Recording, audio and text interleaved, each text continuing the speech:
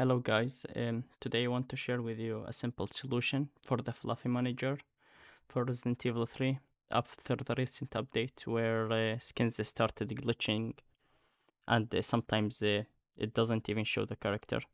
So what I found out, the simple solution is like you just go to Steam, you right click on the game, then go to Properties, Betas, then you select an older version without ray tracing, this one. After closing this window, the game will re-download all the files and build its packages. Uh, After that, if you go to the Fluffy Manager, you can go to Downloads, then you click on Update to latest Fluffy Manager, and just let it run until it completes.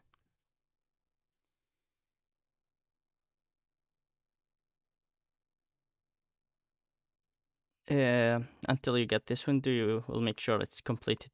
You just click OK, then OK, and then it will reopen the program. And now you can just download any mods and it will definitely work. Like for example here I will activate these two mods and launch the game.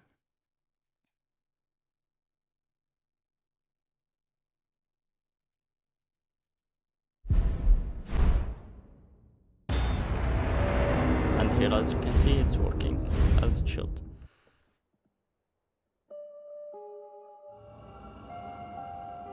And there is no bug on the skin or anything.